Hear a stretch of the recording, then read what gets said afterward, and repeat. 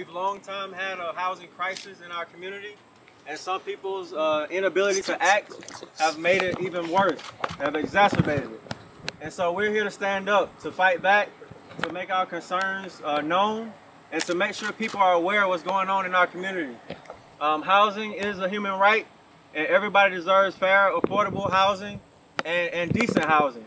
Amen. Yeah, and so I want to immediately turn it over to the residents because I don't want to talk too much because this is not my plight. I'm here in support of many of the residents that are being directly affected. Again, if you're watching this or if you're seeing this video later, reach out to us and figure out how you can get involved so we can make sure that something is done about what's going on here in our community. We're right here in Lexington Heights right now, but there are several properties that are being affected. And you're going to hear from some of the residents in a few moments. Thank you. All right, my name is Joanna Hewlin. I'm a resident of Highland Park, and I have been at Highland Park for 5 years. And I was told the 1st of August, I literally was told overnight that my rent has over doubled. My rent went from $825 to $1,700 for a 3-bedroom apartment, and I have 3 girls. I'm a single mother. I do work. I am not on Section 8 or get any government assistance, but we all are in this thing together. And I have never met Prosperity Capital Partners, nor have I had any interaction with anyone that's been willing to work with me. And again, like I said, I am a single mom. I work, and I try to do all I can to provide for my 3 girls. And as you all know, we are still in the middle of a pandemic, which was hard on a lot of folks, and me and my girls are still adjusting to it, to now have to deal with another tragedy of trying to come up with $1,700. And not only has this been hurtful for me and my girls, Clarke County School District had just started school. I got this letter 2 weeks after school started. And my kids now are nervous, and they are being stressed out, not knowing whether they're going to have to relocate in the middle of a beginning school year. And also, I have children that are going through mental health crisis right now. So again, this has been a burden, an undue burden on me and my family right now of trying to figure out if we're going to be able to stay in our residence that have been there already 5 years. And again, like I said, Athens-Clarke County already have a homeless crisis. And if me and my 3 girls don't come up with the $1,700, we will be homeless. I have no family that I can live with in Clarke County, nor does Prosperity Capital Partners. Did they even talk to me to discuss with me, will I have anywhere to go? It has been hurtful. I haven't been able to sleep, and I have been very stressed out. This has been a burden on my heart to carry every single day. I have been trying to keep my girl strong in the midst of this hurtful situation. And I'm asking that Prosperity Capital Partners and strategic management consider the family that got children in these residences. My rent was not behind.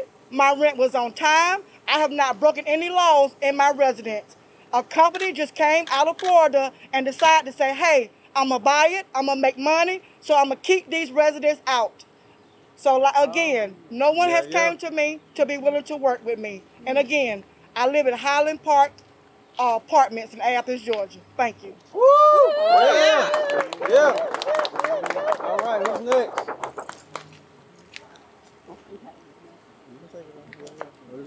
Hi, I'm a resident of 345 Lexington Heights.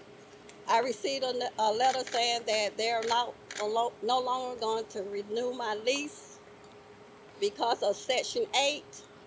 And they gave me 30 days, June the 30th, to get out. I replied back to them and told them I'm not going anywhere. So they rewrote me a letter and said that they gave me another 30 days, which is going to be today, that I am moving today. It has been so stressful, but the thing is about the situation is, Lexington Heights, I've been over here 22 years. I never had this problem before.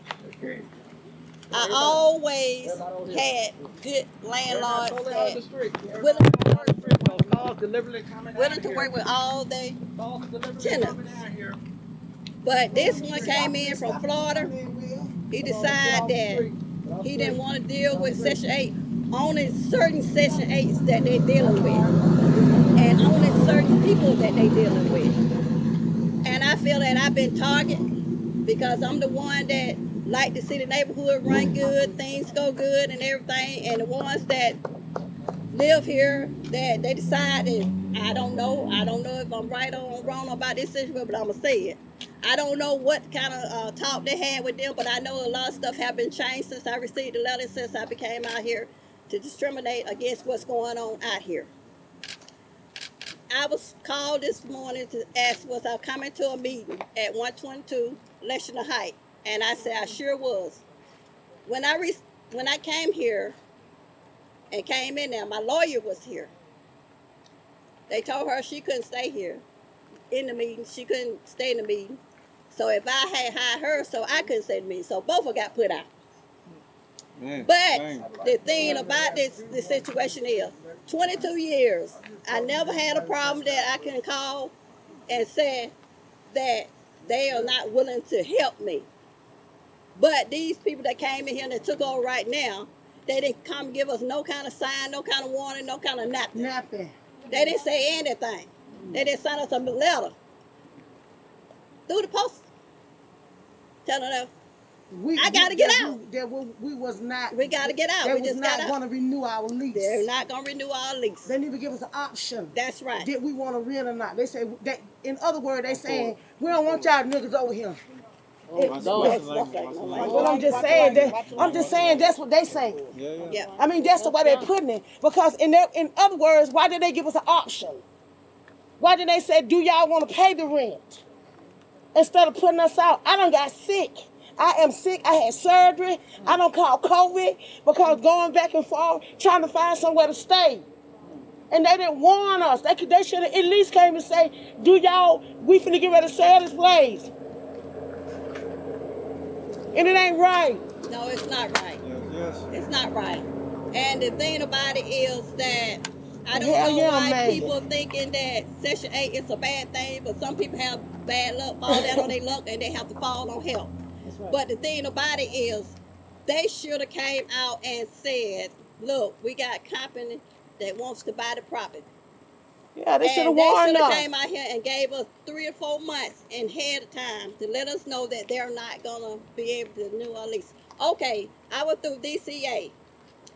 I was through a contract with DCA from December to December. And they had broke the lease. They had to break the lease. Because they said that I didn't have a lease with the new company. So we are here trying to get things together. We trying to get things situated for the next person that come up here and live in Lexington Heights, that they won't have to go through it. Yeah. Thank you. All right, who's next? I want to speak about their situation as a tenant. You was going man. Already. Well, like I was just saying, I stayed 267 Lexington Heights. They did not give us a warning, as she just said. I have gotten sick, trying to go out, trying to find somewhere to stay. I got caught COVID, and I mean, it's not right. They didn't warn us, but they want to give us. They want to give us a 60-day notice. But why didn't they come tell us? Why did they come tell us 60 days before they were gonna sell this place? Warning us, letting us know so we could find somewhere to stay. No, it's not right. And then they want to use somebody they want to use somebody else to try to help us get to a place that they don't want to stay. It's the trashiest city in Athens. Home up. Hell no, I ain't going there. And I mean it. Yeah. All right, well, we're the tenants, the residents. We have a demand letter that I'm going to read. Hold on one second. Did anybody else want to share their piece? We good? All right. Okay, this is our demand letter. All right. Tenant demand letter to Strategic Management Partners and Prosperity Capital Partners. Through this letter, residents of Lexington Heights, Highland Park, Rosemary Place, and Hidden Pines want to notify the owners and management that we are asking for a meeting at each apartment complex open to all tenants and community members. We would like a response about the meeting by Friday, September the 2nd, with possible dates for the meetings. As tenants, we have come together and agreed to issue the following demands. Provide new leases to all tenants with reduced rent and accept Section 8 and other subsidized housing vouchers. Do not raise any rent until all necessary renovations and maintenance for health and safety have been addressed. Capping the amount of future rent increase by a maximum of 10% per year. Remove the surcharge for paying online and allow other forms of payment.